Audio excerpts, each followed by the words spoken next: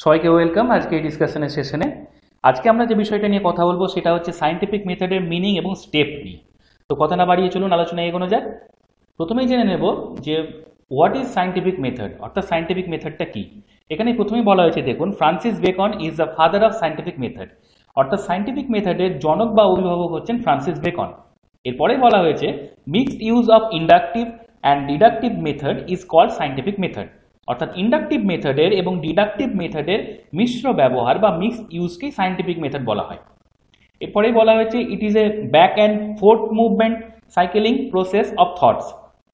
Back and fourth movement বলতে এখানে cycling প্রসেসকে বোঝানো হয়েছে। এবার সাইকেলিং প্রসেস কেন?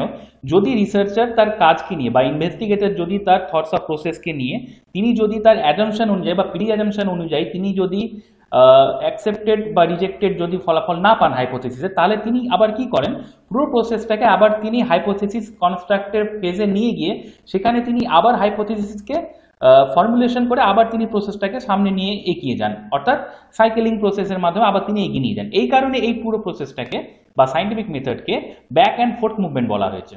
এরপরেই বলা হয়েছে it is start from inductive two deductive, অর্থাৎ এই সায়েন্টিফিক মেথড ইন্ডাকটিভ মেথডের মাধ্যমে আরম্ভ হয় এবং শেষ হয় বা চূড়ান্ত পর্যায়ে লাভ করে ডিডাকটিভ মেথডের মাধ্যমে।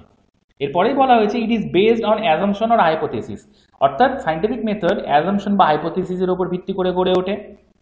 তারপরেই বলা হয়েছে this is basically conducted to develop or test hypothesis, অর্থাৎ হাইপোথেসিসকে ডেভেলপ করার জন্য বা টেস্ট করার জন্য কন্ডাক্ট করা হয়ে থাকে, অর্থাৎ হাইপোথেসিসের উপর ভিত্তি করে হাইপোথেসিসকে টেস্ট করার জন্য বা ডেভেলপ করার জন্য সায়েন্টিফিক মেথড করা হয়ে থাকে।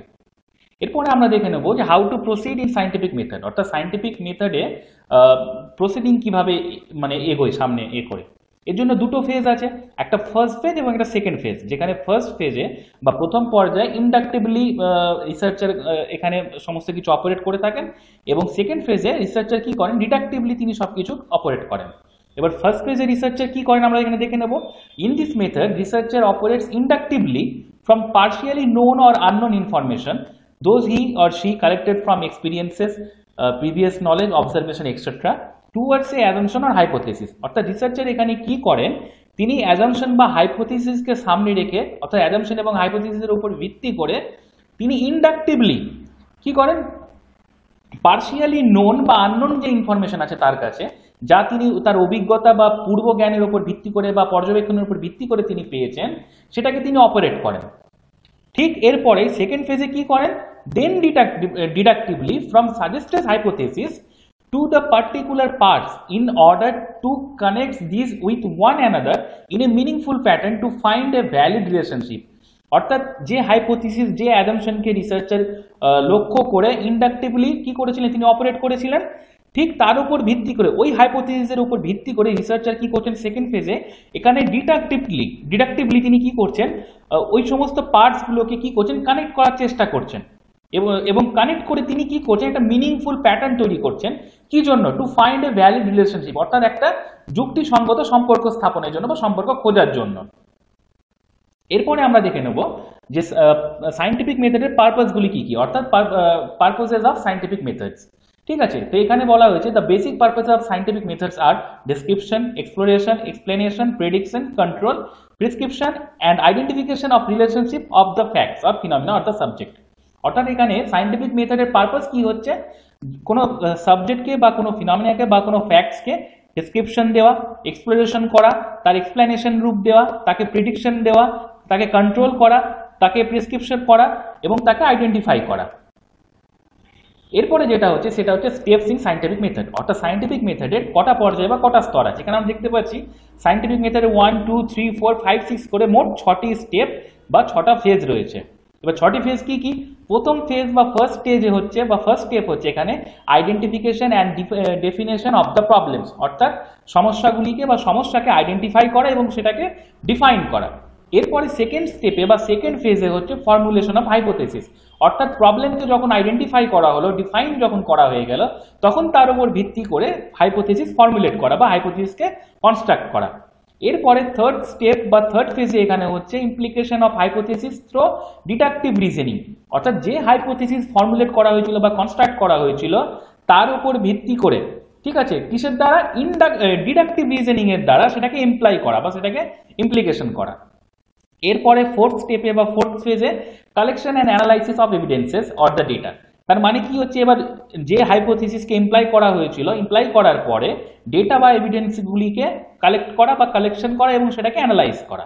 এরপরে ফিফথ স্টেজে বা ফিফথ স্টেপে verification, rejection R modification of hypothesis, অর্থাৎ ডেটা কালেকশনের পর, ডেটাগুলোকে কালেক্ট করার পর, অ্যানালাইসিস করার পর সেখান থেকে ভেরিফিকেশন করা, সেটাকে ভেরিফাই করার পর রিসার্চার হয় কি করবেন, হাইপোথিসিসটাকে রিজেক্ট করবেন অথবা তিনি সেই হাইপোথিসিসটাকে মডিফাই করবেন।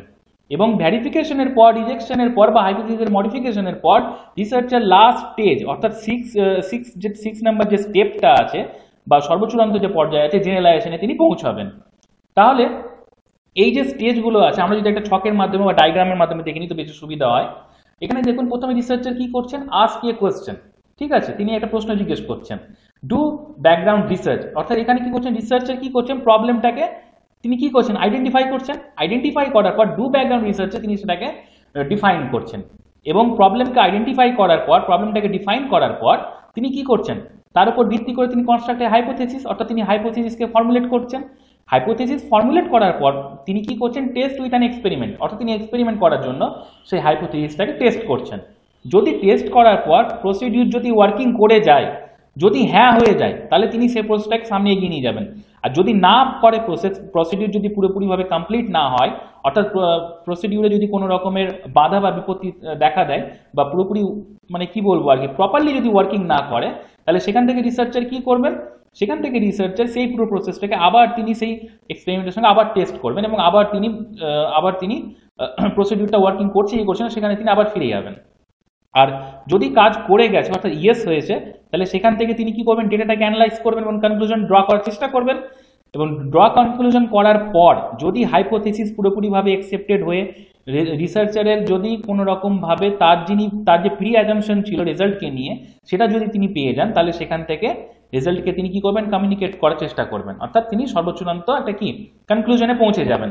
কিন্তু যদি দেখা যায় যে ডেটা অ্যানালাইসিসের পর এবং ডেটা ড্র কনক্লুশনের পর যদি কোনো রকমভাবে পার্শিয়ালি বা নন পার্শিয়ালি যদি হাইপোথিসিসটা কি হয়, রিসার্চারের প্রি অ্যাজাম্পশন অনুযায়ী যদি অ্যাকসেপ্টেড না হয় বা রিজেক্টেড না হয়, তাহলে তিনি কি করবেন, তিনি আবার পুরো প্রসেসটাকে আবার প্রথমের দিকে ফিরিয়ে নিয়ে যাবেন কোথায়, হাইপোথিসিস ফর্মুলেশনের স্টেজে বা হাইপোথিসিস কনস্ট্রাক্টের স্টেজে, এবং সেখান থেকে তিনি আবার পুরো প্রসেসটাকে সাইকেলিং ভাবে তিনি আবার আরম্ভ করবেন। যার কারণে আমি বলেছিলাম বা ওখানে আমরা কি পড়লাম, যে ব্যাক অ্যান্ড ফোর্থ মুভমেন্ট বলা হয়েছে, সাইকেলিং প্রসেস। এই কারণে সাইন্টিফিক মেথডকে সাইকেলিং প্রসেস বা ব্যাক অ্যান্ড ফোর্থ মুভমেন্ট বলা হয়েছে।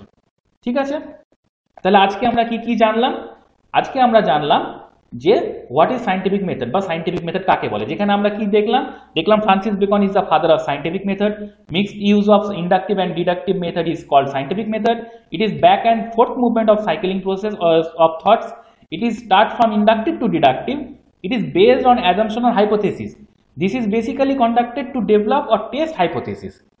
এরপরে আমরা দেখলাম যে কিভাবে মানে সাইন্টিফিক মেথড প্রসিড করছে। এখানে আমরা দুটো ফেজ দেখি, ফার্স্ট ফেজ এবং সেকেন্ড ফেজ। ফার্স্ট ফেজে রিসার্চার কি করছেন, এখানে ইন্ডাকটিভলি তিনি কি করছেন, তার যে অ্যাজাম্পশন বা হাইপোথিসিস তিনি অ্যাকসেপ্ট করেছিলেন তার উপর ভিত্তি করে তিনি ইন্ডাকটিভলি কি করছেন, তিনি অপারেট করার চেষ্টা করছেন। সেকেন্ড ফেজে কি হচ্ছে, তিনি ডিডাকটিভলি তিনি সেগুলোকে কি করছেন, পার্টিকুলার যে পার্টসগুলো আছে সেগুলোকে তিনি কানেক্ট করে তিনি একটা মিনিংফুল প্যাটার্ন তৈরি করছেন এবং সেখান থেকে তিনি একটা ভ্যালিড রিলেশনশিপ বা বলতে পারি ভ্যালিড কনক্লুশনে তিনি পৌঁছাচ্ছেন বা খোঁজার চেষ্টা করছেন। এরপরে আমরা সাইন্টিফিক মেথডের পারপাস বা উদ্দেশ্যগুলি দেখলাম, যেখানে সাইন্টিফিক মেথডের পারপাস কি কি ছিল, ডিসক্রাইব করা, এক্সপ্লোরেশন দেওয়া, এক্সপ্লেনেশন করা, প্রেডিক্ট করা, কন্ট্রোল করা, প্রেসক্রাইব করা এবং আইডেন্টিফাই করা। এরপরে আমরা দেখলাম সাইন্টিফিক মেথডের কটা স্টেপ ছিল বা পর্যায় ছিল বা স্টেজ ছিল, 6টা। প্রথম স্টেজ কোনটা, identification and definition of the problem. Second stage হচ্ছে formulation of hypothesis. Third stage হচ্ছে implication of hypothesis through deductive reasoning. Fourth stage হচ্ছে collection and analysis of evidences. Fifth stage হচ্ছে verification, rejection and modification of hypothesis. Sixth stage হচ্ছে বা সর্বশেষ stage হচ্ছে কি, generalisation. এরপরে আমরা এখানে ছকের মাধ্যমে বা এই চার্টের মাধ্যমে দেখলাম যে পুরো স্টেপগুলো বা ফেজগুলো কিভাবে কাজ করে। আমি আপনাদের বলবো এই ছবিটা বা এই ডায়াগ্রামটা আপনার একটা স্ক্রিনশট নিয়ে রেখে নিন, তাহলে আপনাদের পড়তে বিষয়টা সুবিধা হবে। আশা করি ভিডিওটি ভালো লেগেছে। এর সঙ্গে আমরা সাইন্টিফিক মেথডের যে মিনিং এবং যে স্টেপ বা যে ফেজ সেগুলো আমরা কমপ্লিট করলাম। ভিডিওটাকে লাইক দেবেন, শেয়ার করবেন এবং চ্যানেলটাকে সাবস্ক্রাইব করে নেবেন। ভিডিওটি দেখার জন্য থ্যাংক ইউ।